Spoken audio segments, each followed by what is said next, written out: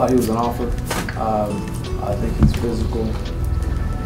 He reminds me of, you say he reminds me of Jaquan, but he reminds me of Deion Bush in high school.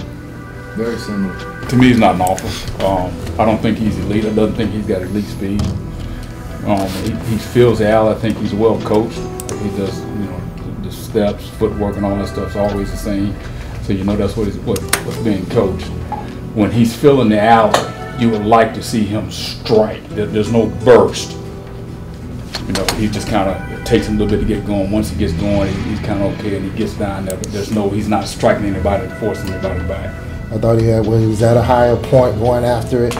And I also like his footwork when he did have to come over and play the number 2 guy, how he did a good job with his back pedal, stayed disciplined in back pedal, and his quick feet that he had in front of him to show that, he had the ability to move his hips. If he had to come down to be a nickel guy in some cases like that. He's an offer.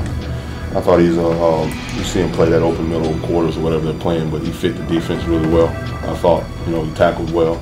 Even when he didn't run through people, I agree with Hurley on some of those, but the guy was on the ground. He tackled the guy, and the guy was on the ground. He didn't miss tackles from what, it's a highlight tape. I thought when times you wanted to see him flip his hips, he stepped up, flipped his hip, transitioned well, got out and was good in coverage. And yeah, he didn't catch the ball, but he did break on it. There was times where he broke on the defender because he knew he wasn't going to get to the ball and collision with the defender. And then there's times where he just broke on the ball. The one thing he's elite at is playing safety. You know what I mean? Like you want to get safeties, they got to play safety. Safety's the hardest position on defense to play. I think he's instinctive. I don't say there's any way you would coach a safety to make the plays that he made. They either see it or they don't. And it's hard to train. Safeties, have to be able to react to run pass and show up. They're playing him in a robber position. He's playing about 12 yards flat-footed. And so he's going to be recovering on a lot of those deep balls once he reads past. They're putting him in a position where he's not backpedaling. They're taking advantage of his skill set, which is to make tackles for them, similar to what Seattle does with their post safety. Sits there flat-footed and gets a run pass. Never backpedals on a snap and will run downhill. They're playing a lot of robber coverage. That's interesting you said that, because I wrote it down. That's so true. As far as the safety. Yeah, and people say that guy can be a safety. What makes you say that?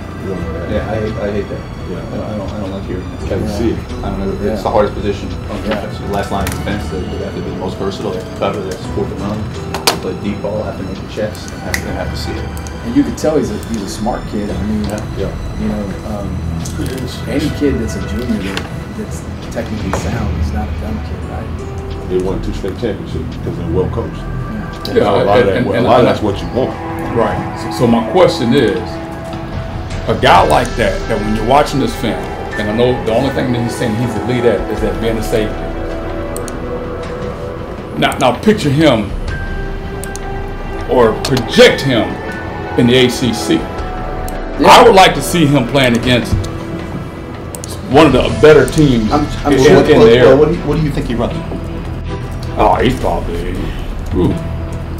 high 4.7, low 4.8. I mean, are we evaluating elite athletes or good football players? We're evaluating the types of players. Or are we evaluating just speed? No, we're evaluating guys that can play for the University of Miami. The best safeties, okay, that we've ever had. Okay, what did they run?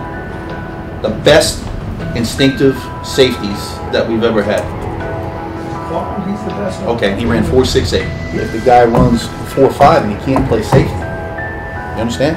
He can't see it, he can't get lined up, he can't make the calls, he's not instinctive, he can't read run pass, he backs the hell up because he's scared. Right? All those things, right? The guy can play safety. That's what I was being a little bit sarcastic with you. He's not elite in anything but playing safety. He's a hell of a safety. Okay, what do you want then? Again, to me, we're going to another conversation. How about it? He's not a jumper; he's a safety, right? No, I mean, I know we're trying to develop explosiveness, but I'm just saying, like, the guy plays safety. I keep going. Okay, I've been doing this for too long.